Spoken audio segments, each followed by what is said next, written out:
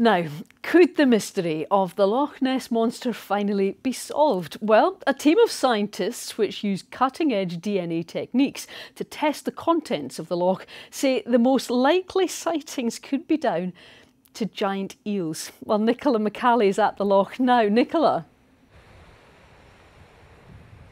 Well, as you can tell, it's a little bit breezy here, adding to the mysterious atmosphere. Now, when you mention the words the Loch Ness Monster, people certainly pay attention. There were 40 media outlets from across the world here today for these findings, from places like South Africa, Japan and Kazakhstan, and perhaps they left with more questions than answers.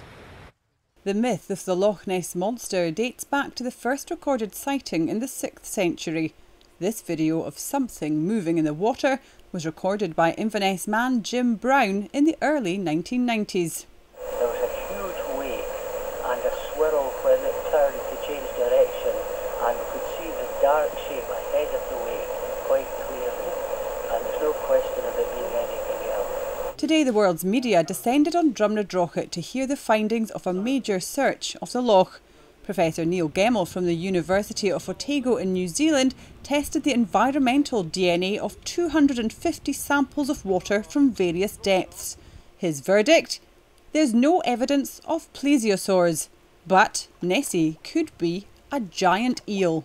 We've tested each of the hypotheses, this idea of a giant reptile, giant fish, and for most of those we can't find any strong evidence to support them. It could still be a large eel or some sort of creature like that, but we also can't confirm that it's a large eel. All we can just say is that we found eel DNA. Steve Feltham's lived on the shores of the loch for 28 years, dedicating his life to searching for Nessie.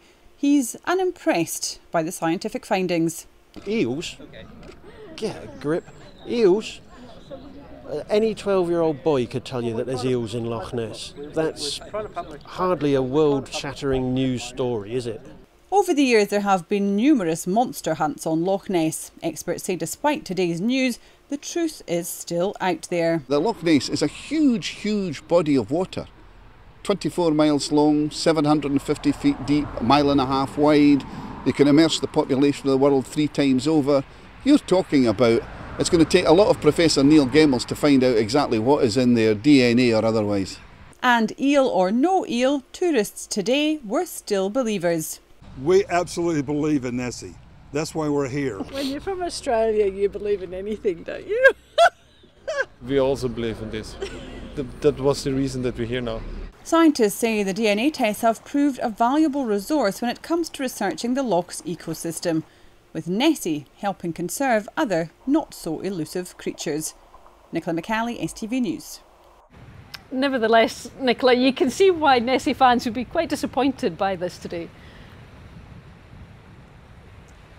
Well, the scientists themselves say although they were able to identify around 3,000 different types of plants and animals in the loch, they don't have all the answers because this was simply a snapshot in time. They were only able to take samples of what would have been in the water around 2 weeks before the tests were taken, and around 20% of all the DNA that they extracted was actually unidentified. So the myth does still live on, and let's not forget this all happened last summer and perhaps Nessie was simply on holiday. Yeah, Nicola, I'll go with that theory too. Thanks very much.